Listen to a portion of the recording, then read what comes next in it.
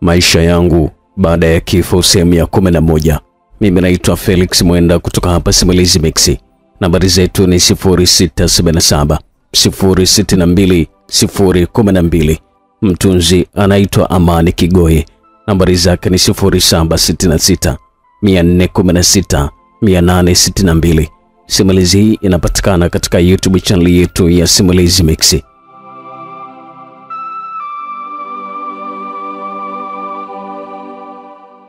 Sehemu iliyopita tulisha pale ambapo ghafla nikajikuta kwenye ukumbi na wale watu walikuwa wametokea wengi wakiwa wamevaa kwenye mavazi ya kaniki.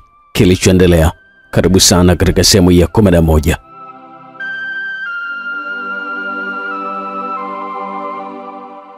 Waliendelea na minong'ono yao na wengine wakininyoshia vidole mimi, ikionyesha dhahiri kwamba walikuwa wananisema mimi. Lakini ghafla minong'ono yao ikasimama na watu walisimama kwa heshima, huku ukumbi mzima ukiwa kimya.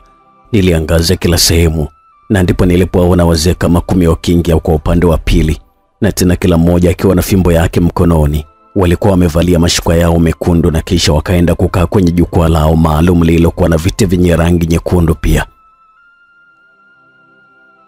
Sikuelewa kabisa ilikuwa na kwa sababu gani nilikuwa nimeletwa katika ukumbi ule, na kwa nini watu wote walikuwa wananijadili mimi niliyekuwa ni mgeni katika ule mji. Ghafla ubao uligongwa na kikao kikafunguliwa kwa sala waliokuwa wanajua wao, na wote walikaa kwenye viti vyao. Ndugu zangu hapa bunge jeusi, hiki ni kikao cha dharura kama mlivyotangaziwa kwenye taarifa tulizozituma awali. Mzee mmoja kati ya wale waliovaa nguo nyekundu alizungumza. Alikuwa anaonekana ndio spika wa bunge, huku wengine wote wakimsikiliza kwa makini yeye tu. Swala kubwa lililotufanya tuitane hapa ni juu ya huyu binadamu aliyeletwa katika himaya yetu. Inavyoonekana atakuja kutuletea matatizo makubwa sana hapo baadaye. Alisita kidogo na kuchukua kombe kubwa la dhahabu lililokuwepo pembeni yake, na kisha akapoza koo na akaendelea kuzungumza. Na kama mshtuko tuliopata jana kwa kushindikana kukatwa ulimi wake, inaonekana wazi kwamba hili ni tukio la kwanza kututokea tangu himaya yetu ianzishwe. Wale wajumbe wengine wakaanza kuunga mkono. Ni kweli kabisa, haijawahi kututokea hata siku moja kabla.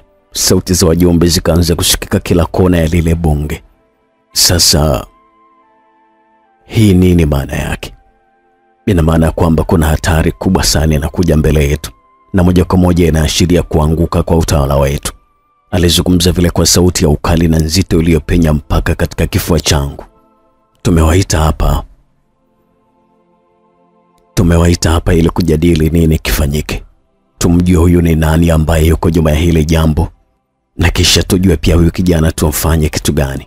Alizungumza vile na kisha akasimama mzee mwingine aliyekuwa amekaa pembeni yake. Yule mzee alienda moja kwa moja hadi kwenye eneo maalum lililokuwa limejengwa kama sehemu ya kutolea hotuba, na kisha akakamata kikombe chake na kunywa kinywaji, kisha akaanza kuzungumza. Hatuna muda wa kupoteza kabisa, na kwa wakati huu ni kutoa tu mawazo yenu, na ningependa tuanze na gavana wa jimbo la Kaskazini kutoa maoni. Alizungumza vile na kisha kakaa kwenye kiti kilichokuwepo nyuma yake. Gavana wa jimbo la Kaskazini alisimama kwa heshima, na kabla hajazungumza lolote akanywa kwanza kinywaji chake, na kisha naye akachangia mada. Nashukuru sana ndugu mwenyekiti wa kikao, lakini pia shukrani zangu za dhati ziende kwa mheshimiwa spika kwa kuweza kulependekeza jina langu leo la kwanza katika kikao hiki kikubwa. Moja kwa moja labda nianze na mchango wangu juu ya kilichotokea. Na dhani hakuna ambaye hakushtushwa na ile jambo. Yaani kama ardhi yetu tu ilitetemeka kwa ujio wa huyo mtu. Vipi kuhusu mioyo yetu? Alihoji vile yule gavana, na kisha kaendelea kuzungumza. Mawazo yangu ni kwamba lazima tumjue anayehusika katika hili swala, na endapo atajulikana, na hata kama ni miongoni mwetu, basi adhabu kali impate. Na kuhusu huyu kijana, mimi binafsi ningependa arudishwe katika ulimwengu wake kwa maslahi ya himaya yetu. Alimaliza kuzungumza vile na kisha alikaa chini. Asante sana ndugu gavana, lakini kwa upande wangu siafiki swala la kumrudisha huyo kijana duniani. Na kisha kamuita gavana mwingine. Hali ilikuwa ni ile ile. Kabla ya kuzungumza lazima unywe kinywaji kilichokuwepo kwenye kikombe chako, na kisha ndipo uzungumze. lakini sikuweza kujua kabisa walikuwa wanakunywa kitu gani. Asante sana ndugu mwenyekiti, moja kwa moja niende kwenye mada husika. Kwa mtazamo wangu nakubaliana na gavana wa Kaskazini, lakini napingana naye katika swala la kumrudisha huyo kijana duniani. Na endapo tutafanya hivyo, basi mjue wazi kabisa kwamba siri zetu zitatolewa na nguvu ya himaya yetu itapungua kabisa. Sasa nini kifanyike? Huyo kijana nashauri kwamba auawe. Alimaliza kuzungumza vile na wenzake wote wakapiga makofi kuashiria kwamba wamemuunga mkono. Hata mimi nakuunga mkono wewe gavana wa Kusini. Mwenyekiti aliunga mkono hoja na ndipo akamuita gavana mwingine wa Mashariki kuja kutoa maoni yake. Kabla hajasimama alikisukuma kikombe chake na kukimwaga damu iliyokuwemo ndani yake. Na hapo ndipo niligundua kumbe walikuwa wanakunywa damu za watu. Wenzake wote walimgeukia wakidhihirisha ilikuwa ni ishara mbaya kwake. Na bila kupoteza muda, spika alisimama na kumnyoshia fimbo yake iliyoanza kumkausha yule gavana hadi alipokuwa kama kuni, na ndipo akampoteza kabisa. Kikao kimeahirishwa, lakini naomba mhusika ajulikane na tupange siku ya kifo cha huyo mtu. Spika wa bunge jeusi alifunga kikao na kisha kila mmoja akapotea bila mimi kujua walikuwa wameelekea wapi. Nikiwa bado najiuliza, ndipo alipokuja wale wazee nane wenye mapembe kichwani mwao hadi mbele yangu, na kisha wakaanza kunizunguka kama mwanzo na kuweka mikono yao kichwani mwangu na kupotea nao hadi kwenye kile chumba walichokuwa wamenitoa mwanzo. Utakaa katika chumba hiki hadi hapo hukumu yako itakapopatikana siku ya kutekelezwa. Mzee mmoja alizungumza huku akiwa ananishika begani, na kuchukua muda wakaondoka huku akiwa ananiacha mwenyewe katika kile chumba.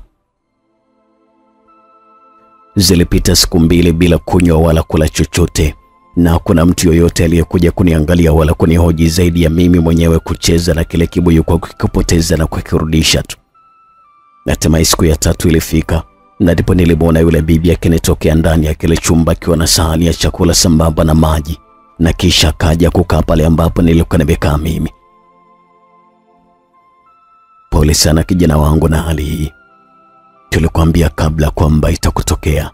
Haupaswi kukata tamaa, maana mimi niko na nitakupa kila kitu ambacho utahitaji.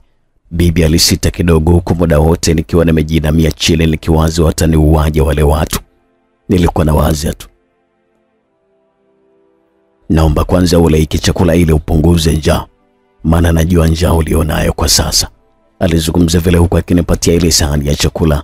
Nilimwangalia kwa makini sana yule bibi, na kisha tukakutanisha macho yetu. Ndipo nikachukua ile sahani na kisha nikakimwaga kile chakula chini kwa hasira.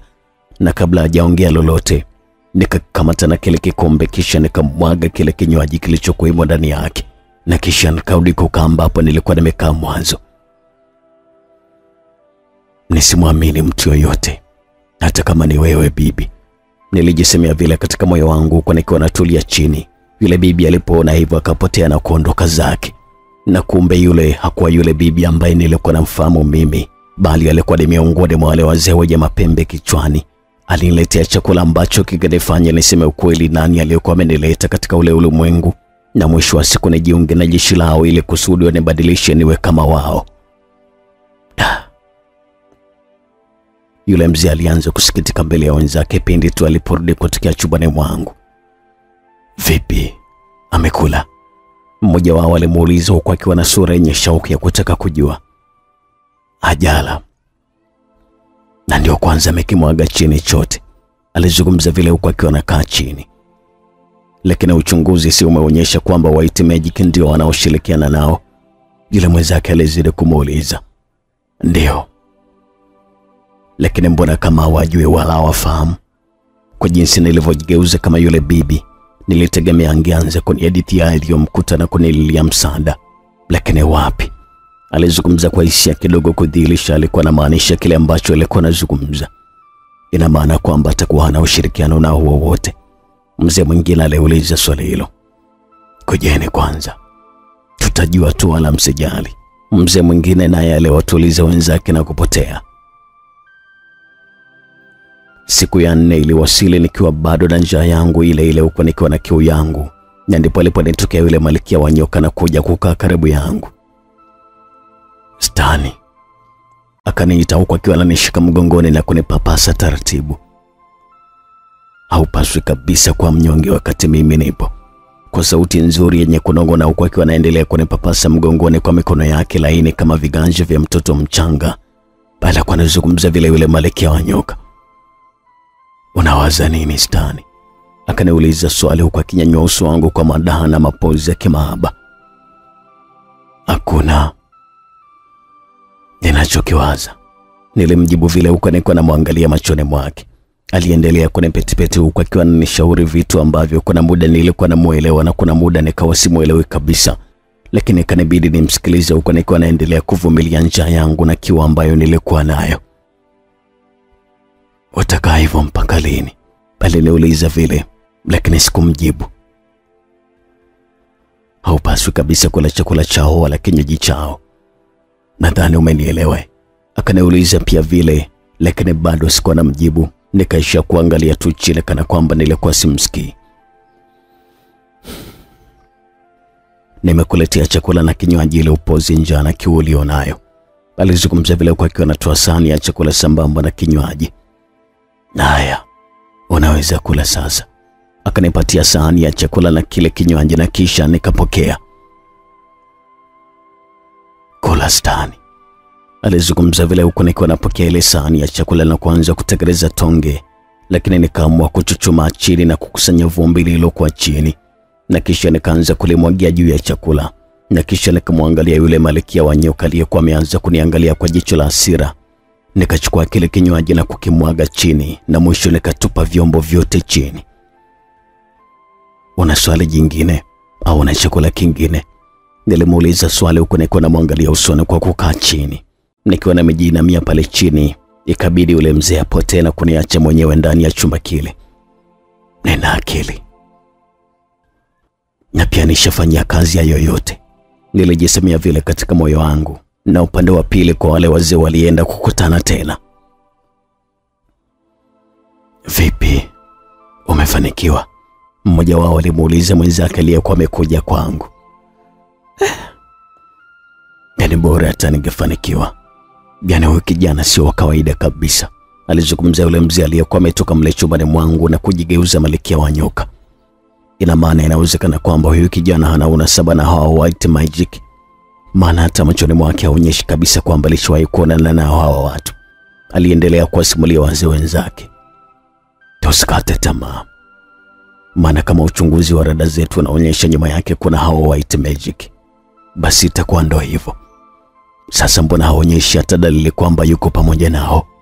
Aliendelea kuhoji mzee mmoja, lakini hata yule mwenzake aliyekuwa na mjibu akanyanyuka na kupotea mara moja.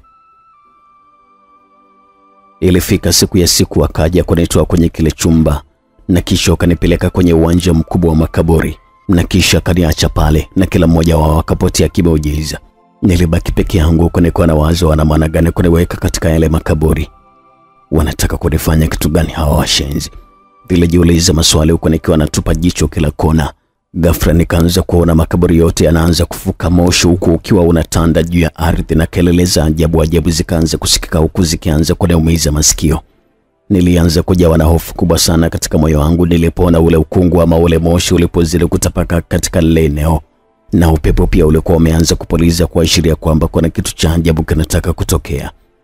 Upepo ulikuwa unazidi kuvuma hadi miti ikawa inapukutisha majani yake chini, na kwa kuwa ilikuwa ni usiku, basi nikawa na pepesa macho yangu ili nipate kuona vizuri.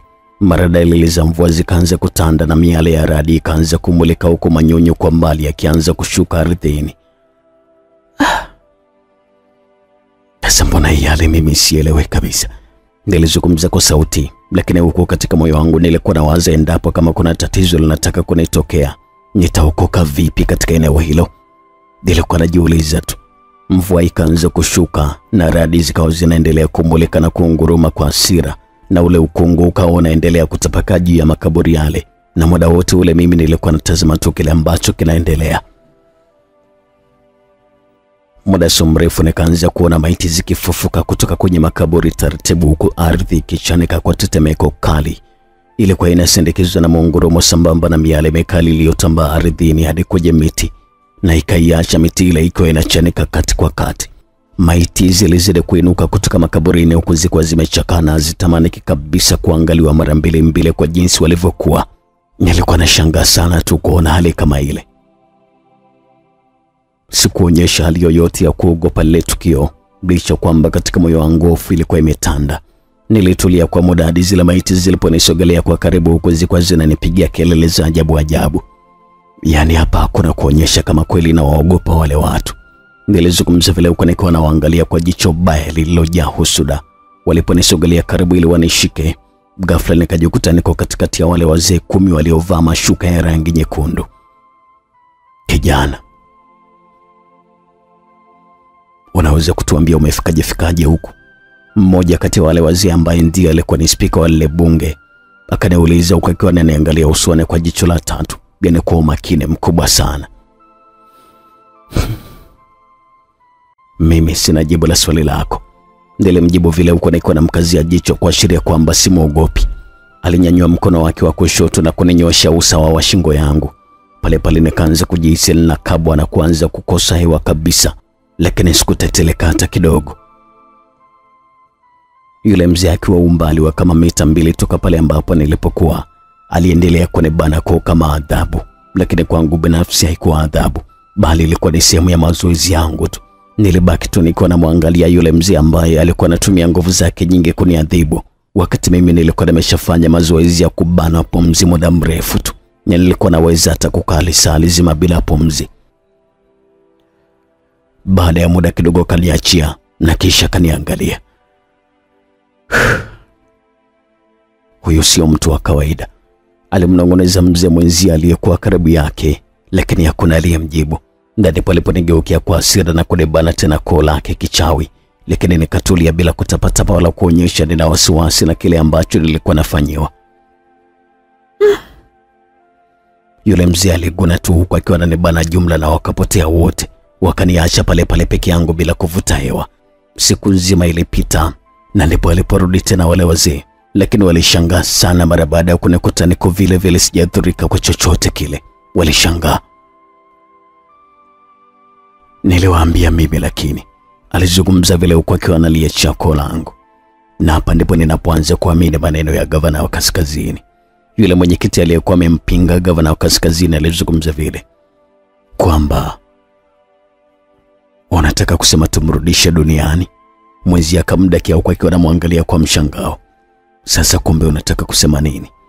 Hivi huyo mtu wa kawaida kabisa ametushinda watu wote hapa mpaka tuseme tumrudishe duniani? Mimi sikubaliana kabisa na nyie. Bado tunayo nafasi ya kumsurubu huyu mtu mpaka aseme. Mwenzake alichangia mada. Lakini mkumbuke kwamba kila anapozidi kukaa humu mjue hali nayo inazidi kuwa ngumu katika himaya yetu vile. Na atakaporudi pia duniani himaya yetu itapungua kabisa nguvu. Na wahitemeji watakuja kutuangusha kirahisi kabisa. Wote walikaa kimya na kushusha pumzi chini. Hebu twendeni kwanza.